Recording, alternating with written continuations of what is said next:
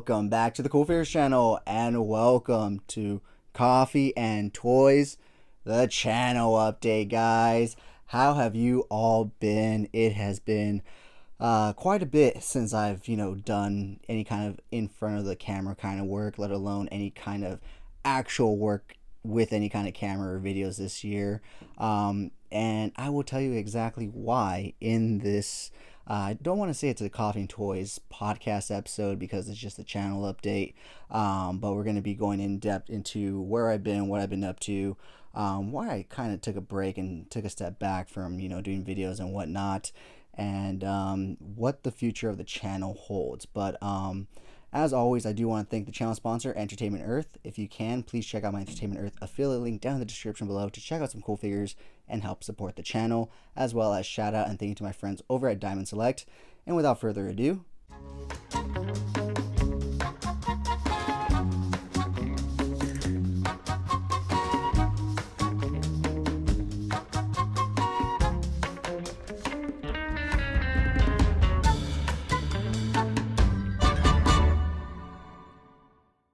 once again, guys, welcome back to Coffee and Toys, the channel update.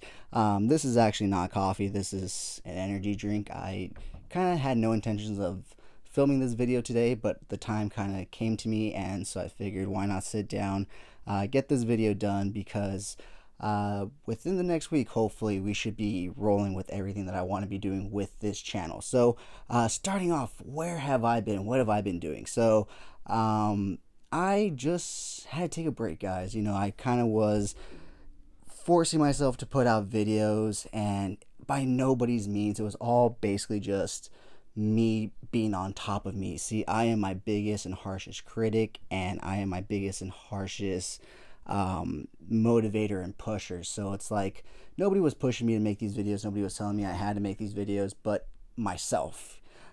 So I had to really just take a step back and relax and just kind of enjoy life, which I kind of did from bodybuilding for 2 years, these past 2 years, and it was really nice. But I kind of filled that time with this channel and toy collecting. And so once I did decide that, maybe potentially this year I wanted to compete, I had to, kind of get in the right mindset, and being on top of myself, stressing myself out over trying to get videos out was not the way to be going into a prep for bodybuilding and stuff like that. So a little around April, I believe it was, I kind of just lost interest in making videos. When I first started, I had fun with it. That was the whole point of this channel, was for me to have fun showing off my collection, and showing off the cool articulation and features, paint apps of all these great figures that I've been collecting. And along the way, I kind of lost that sense of fun and excitement. I was looking at it more as like a chore and something that I had to do that I really wasn't enjoying so much anymore. So I definitely had to take a step back and, had to just be a collector for a while and not a reviewer and YouTuber at the same time. And I didn't stop collecting. I still continued to collect throughout the year. And I've picked up some great figures, guys. Man, this year's top 10 is going to be amazing. But now I've kind of gotten that spark again where I want to start doing more toy photography. I want to do reviews again, but I want to do them in a more fun and an engaging way. So I'll talk about that a little bit more later. So aside from taking a step back, I also decided that I wanted to take a step back onto the bodybuilding competing stage. And so, like I said, for the past 2 years, I have taken 2 years off from that, and it's been amazing. I've been able to live my life, travel, collect, start this YouTube channel, grow, just live life. But at the same time, I have missed competing the entire time. And I always told myself 2 years was going to be it.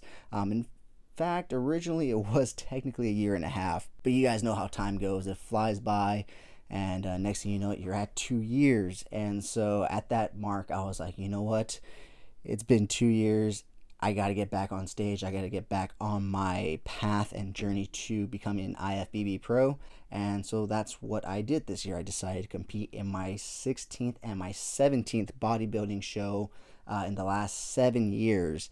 And I was able to accomplish something that I had never done before in those 17 shows or 16 shows, and I would have never been able to put my mind into it as much as I did had I still been doing this YouTube channel, kind of stressing over getting videos out, staying up super late, editing, filming, taking pics, doing all sorts of stuff that would have really hindered my physique and my overall hard work and, my investment. Because aside from just the hard work, you're investing in food, you're investing in supplements, you're investing in time. There's so many investments that you have to invest in for a bodybuilding show.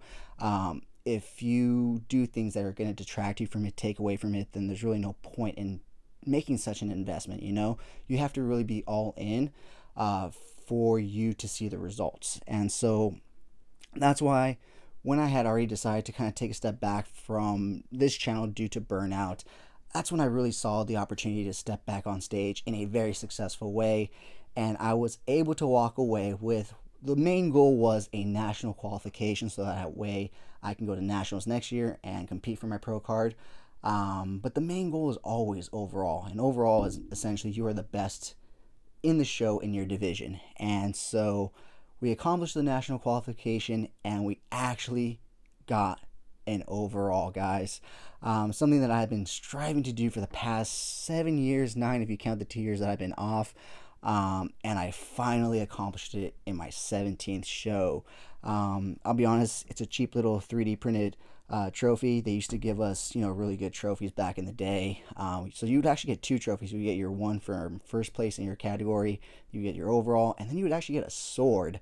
That was really cool. I was really hoping to win one of those swords one of these days, but someone had to go and stab someone with their sword, so yeah, they don't offer the sword no more. But it's not about the trophy, it's about the national qualification and the title.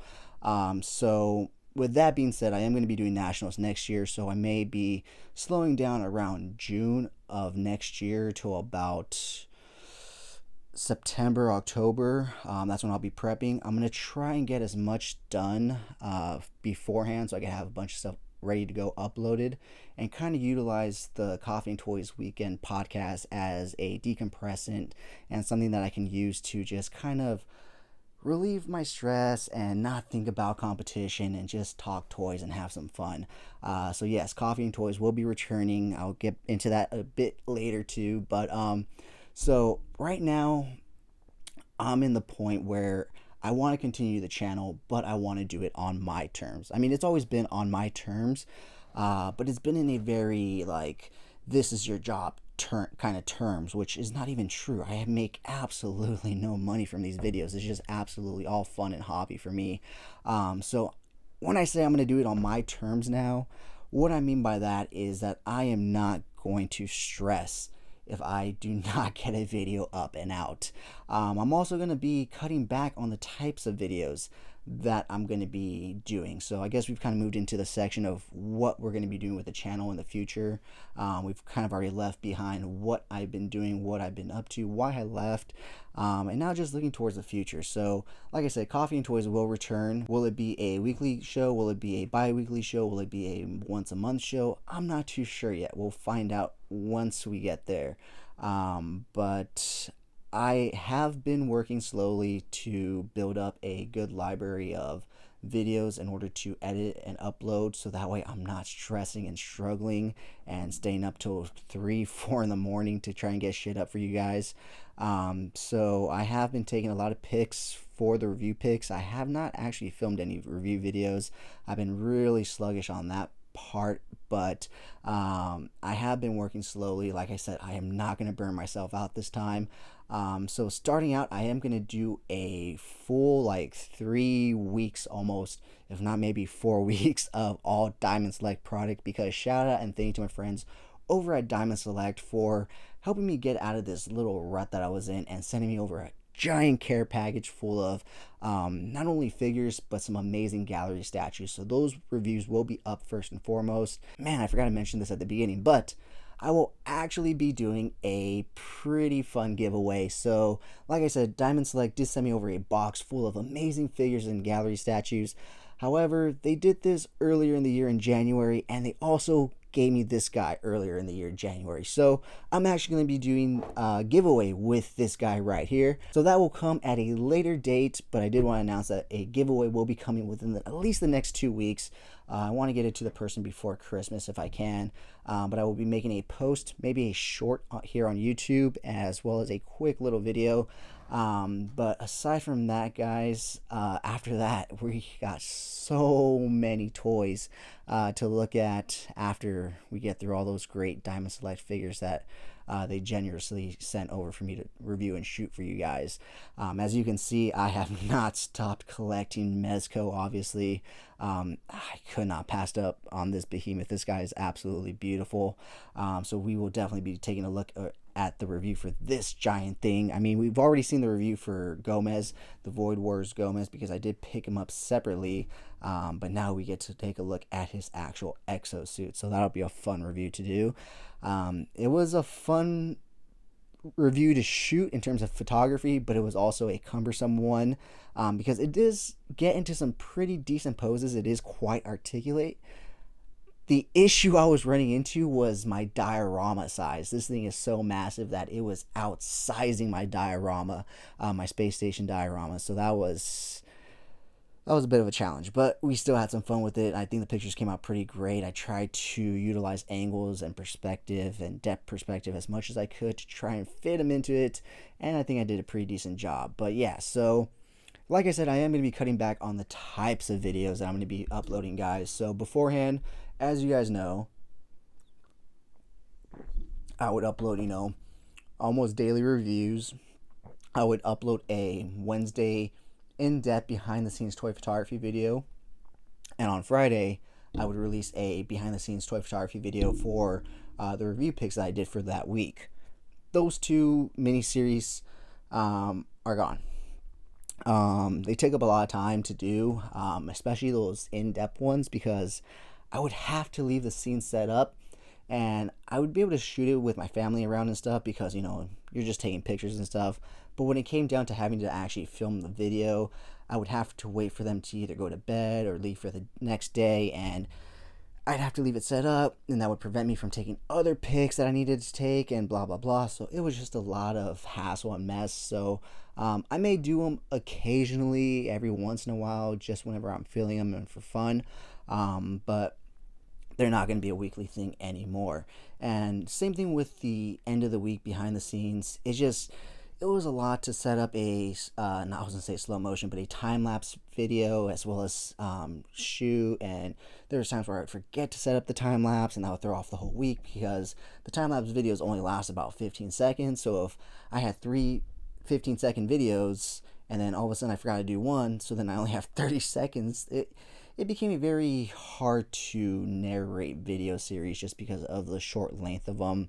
And so I'm going to go ahead and take those out, and in their places I think I'm just going to fill them with reviews because, like I said, guys, I'm behind on so many reviews from stuff I've collected throughout the years that I can definitely fill up a few months worth with just what I've collected in this past year going into next year. But going into next year, I don't really see much coming out. I've really not picked up anything from Black Series. McFarlane really hasn't, aside from the Dark Knight wave, I haven't really seen anything from them that's really wowed me. The only one that I would say that I'd be picking up quite a bit from, and that's because I'm just going to be doing it up slowly, is the Indiana Jones line, because I did get into that, and so I've been seeing them slowly start to go on sale and stuff. So whenever I see that, I will slowly pick one or two up here and there. But yeah, there's really nothing else that's like really catching my attention. I've kind of started to go towards more statues and 1/6 and more just like soft good 1/12 scale figures. Putting my money more towards those kinds of figures and whatnot.